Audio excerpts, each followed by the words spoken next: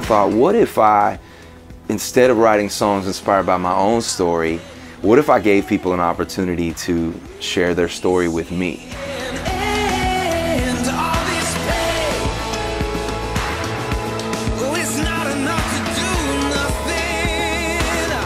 And so that's become really my life's mission. Not just to make music, but to write songs inspired by the true stories of people's lives.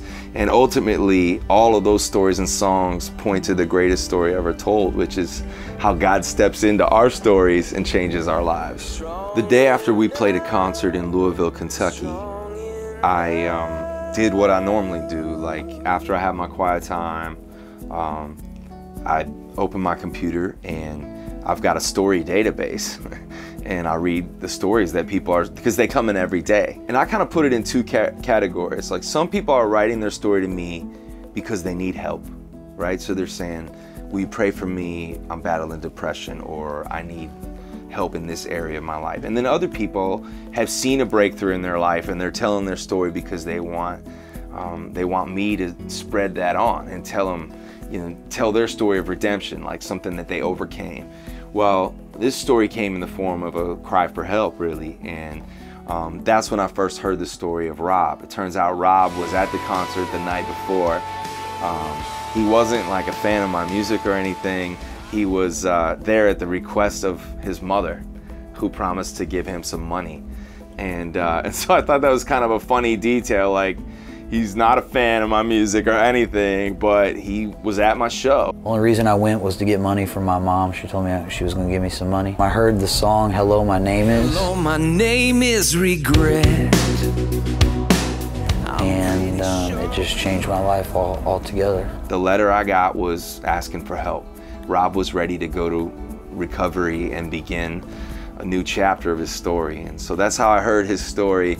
And I felt like God had put it on my heart to reach back out to Rob. Because if you're willing to take that bold step, then, I felt like that was God tugging at my heart. And my dad, who helps me in my ministry, we were like, we gotta get this guy some help. For the prodigal son, grace wins. As far as like writing the song Grace Wins, if you listen to the first verse, I was writing what I pictured Rob was thinking while he was sitting at my concert. I was writing from the perspective of a guy who, he knows the mistakes he's made.